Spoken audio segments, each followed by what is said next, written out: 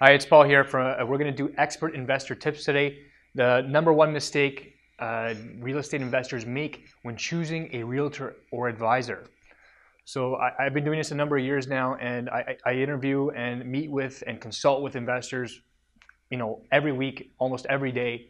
And whenever I hear stories about past experiences when other investors already have properties or mistakes they have made in the past, eventually my questioning leads to, who was your advisor? And it's not always the advisor's fault, but a common theme I find is that the advisor or the realtor they were using was not an investor themselves.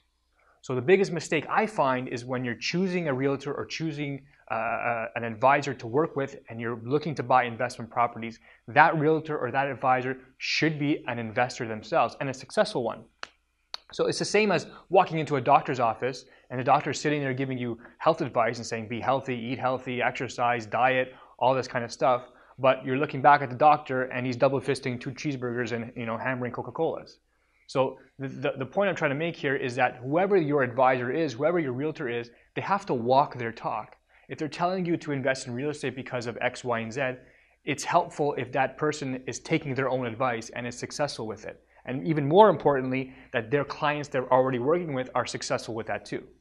So what I would advise you, if you're looking for somebody new, or you're just getting started, or you even have experience, doesn't matter what kind of advisor it is, whether it's an accountant, a lawyer, anyone, make sure you ask the right question. Do you have experience with investment properties? Are your clients successful using your strategy? It can save you a lot of pain and a lot of headaches.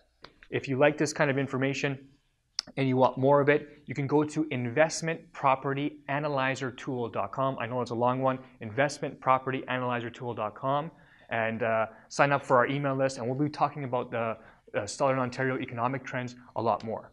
Okay, and if you need to email me, it's paul@rockstarbrokerage.com. Talk to you soon.